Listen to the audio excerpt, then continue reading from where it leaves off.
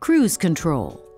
Cruise control enables you to set a desired speed between 25 and 89 miles per hour and remain there until you wish to slow down, accelerate, or stop.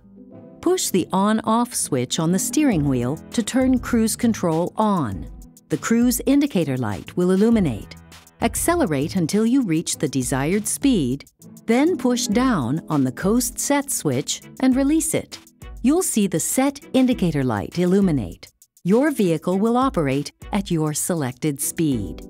If you need to pass another vehicle, assure that it is a legal maneuver, then press the accelerator pedal. Once you've safely passed, simply release the accelerator and your vehicle will return to the previously set speed.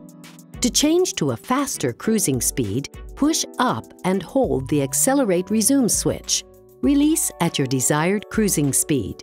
If you push and quickly release this switch, each push will increase your set speed by about 1 mile per hour.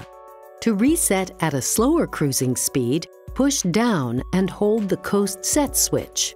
Release when you've reached the desired slower speed. If you push and quickly release this switch, each push will decrease your set speed by about 1 mile per hour.